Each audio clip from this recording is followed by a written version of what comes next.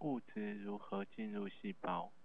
首先，第一种类型，物质必须要穿透细胞膜。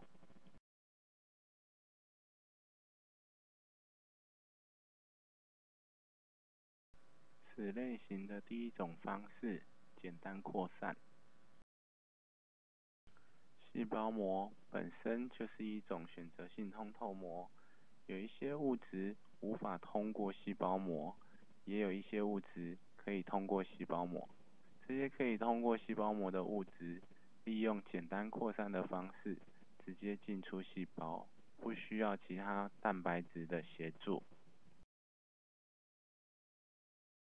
细胞膜主要是由磷脂质所组成，细胞膜外主要是水，膜内主要也是水，而磷脂质的部分主要是油。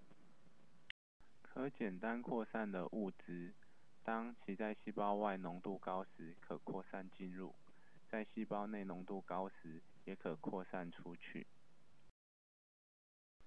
最终达到平衡。可简单扩散的物质，主要的特性为非极性，如气体、脂溶性小分子，但聚集性的水可以少量的通过。第二种方式，促进性扩散。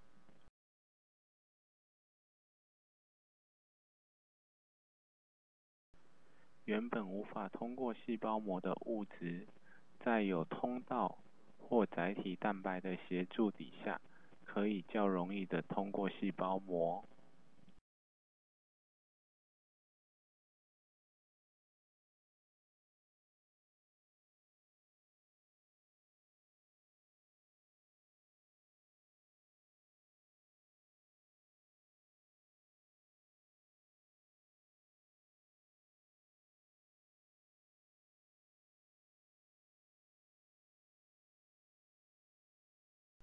原本带电荷的钠离子无法溶于膜的油中，所以无法通过细胞膜。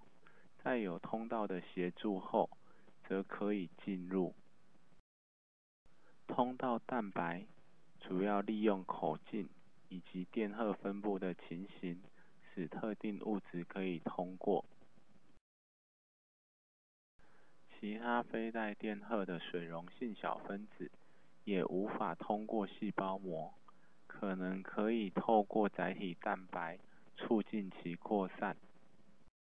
图上所绘的载体蛋白，仅代表其会发生形态的改变，并非绝对的形式。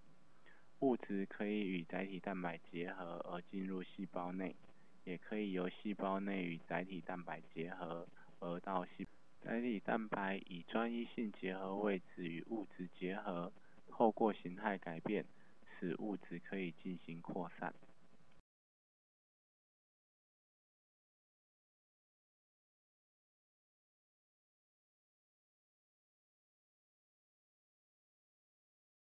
促进性扩散所指的物质，主要是水溶性的小分子，例如带电荷的离子，或是水溶性的小分子，以及水。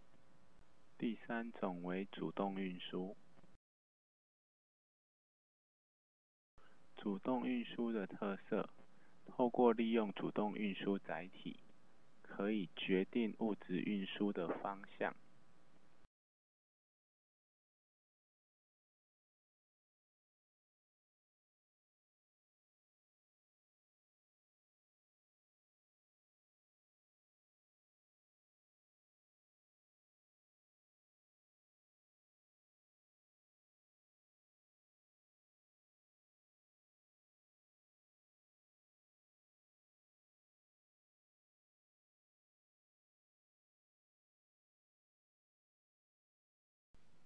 主动运输发生时，主动运输载体也会有形态的改变。当物质与载体结合后，利用 ATP 上面的磷酸与载体结合，获得能量，使物质单方向的运输。